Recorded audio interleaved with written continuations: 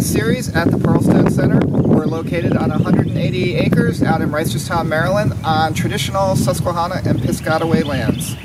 Today we're going to be learning how to make a shelter in case a disaster strikes you. And so, come on this way. So what we're going to need to start off our shelter, it's a simple one called a debris hut. You're going to need a long, thick stick called a ridgepole. It's going to be a little longer than your hands going up to here. You're going to need 2 Y sticks about this long. And you're going to need some sort of stump or a rock or old something that can be on the ground. So what we're going to do is we're going to take 2 Y sticks and we're going to take our ridgepole. We're going to raise it up there, and then I am going to take, hold up, I'm going to put the Y sticks up right here, and this looks like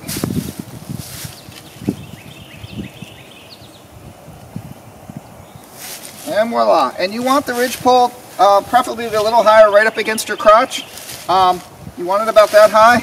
And this is step 1. Hi, now we're ready for step 2. And these are called the ribs. And so we're going to come over here to a nice pile of ribs that I already have here. And what I'm going to do is take some bigger logs like so and lean them up here. And this one you can see is too short, so it needs to come down where it can actually sit on the shelter. And these sticks can vary in thickness. This thick or this thick will be great. And we're going to start covering the shelter. I'm going to start by putting a few more of these over here. And you can see how this is going.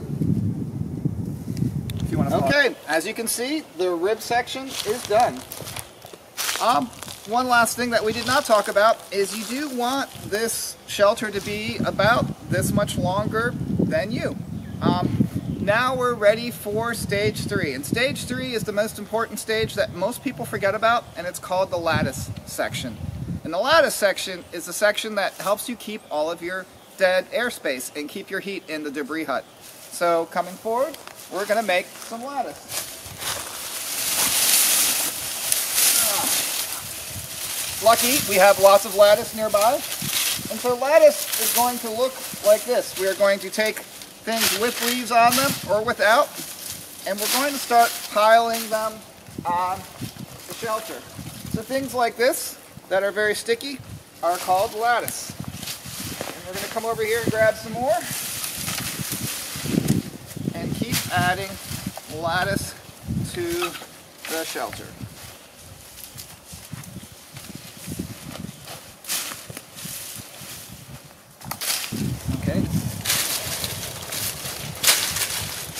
That seems like a good amount of lattice. Now the next step, where the debris hut really gets its name, is leaves. And look at this right here. We have a big pile of leaves. We're going to take nice armloads, and we're going to take them and put them right on top.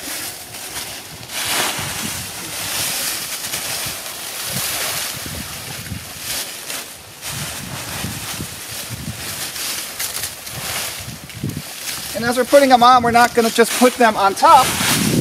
We're going to put them inside as well, but we'll talk about that in a little bit.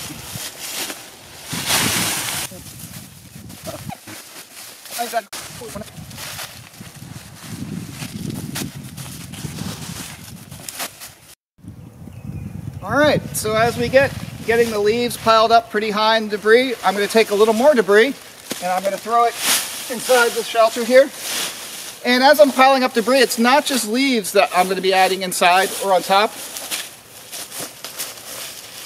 I'm going to be adding logs like this. So I want to take whatever logs I can to help the leaves from getting blown off. I'm going to put them on here like so.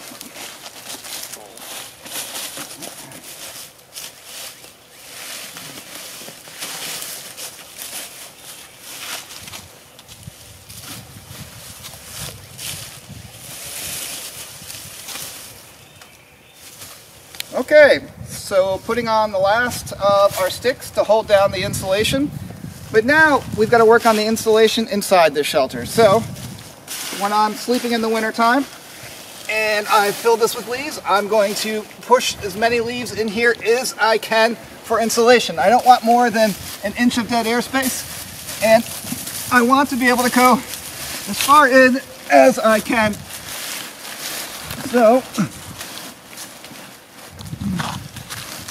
So this is how deep you want to be into your shelter, so you can have a door that's very thick that'll keep you warm. All right, so I'm going to come out now.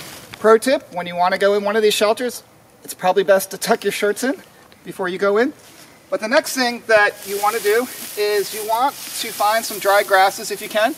Leaves will work, but having these grasses will make the shelter smell much nicer and be that much warmer and that much more comfortable. So what I'm going to do is put these grasses into kind of like a circle, like so, and I'm going to shove them inside this shelter.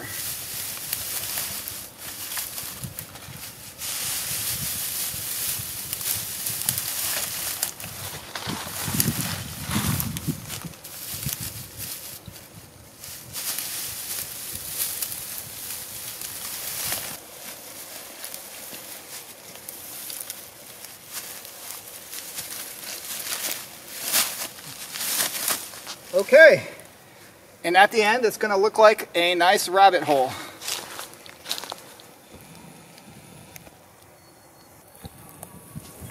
Alright, this is the last step for a debris hut. In a real life situation, you might want to make a door that sticks out a little further, and maybe we'll show you how to do that later. But right now you need some sort of thing for a doorway, and you could make a basket, or you could take off a shirt and stuff all these leaves into a shirt and pull it after you if you want to. I'm going to show you just how to use a simple pile of leaves. It's not the best doorway, but this will help you. So I'm going to put these right here.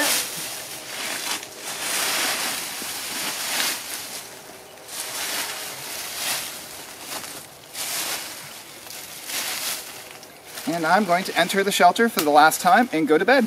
See you guys in the morning.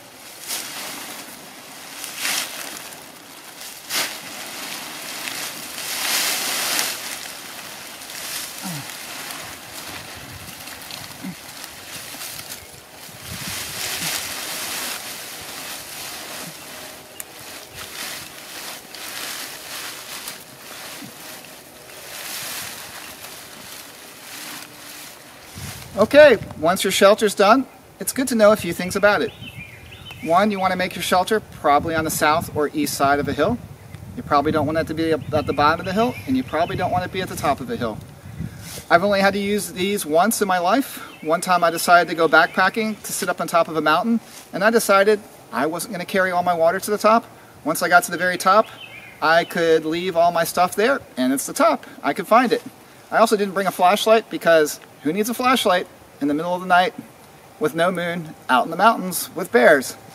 So I hiked all the way up to the top of the mountain, got to the very, very top, on top of it in Ramsey's Draft, Virginia, put my backpack down, went back down the side of the mountain to collect water to spend a few days up there, and found myself on the side of a mountain in the pitch black, and found myself on a cliff face on a little ledge where water was coming out of the mountain, and filled up those jugs. I never would have found it otherwise if I had had a flashlight. I would have had to go back down to the bottom, climb back up to the top of the mountain, and my backpack and tent were gone.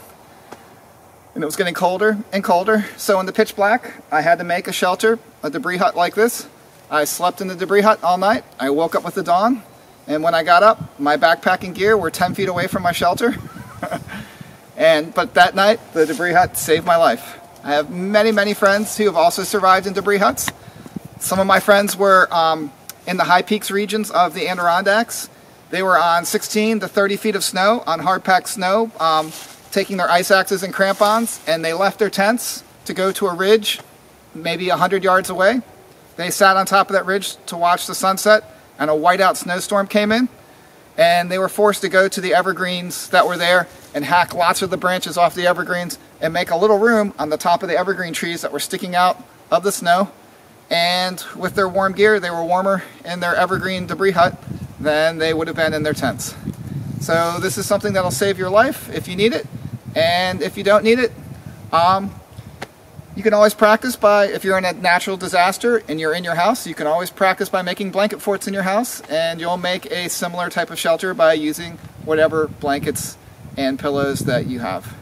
One last thing, we have the Debris Hut Challenge at the Pearlstone Center and at other wilderness schools, and that is any student from Forest School or Teal that wishes to make one of these shelters makes one in their backyard and spends a whole night sleeping in it without sleeping in your sleeping bag. You can use the sleeping bag as your door, but you can't, if you go in your sleeping bag, you don't get the very prestigious brown bead that you get by spending a night in the debris hut without sleeping in your sleeping bag. So maybe have your friends over and build one in your backyard, and then let us know and we'll give you your brown bead for spending a night in a debris hut. Bye.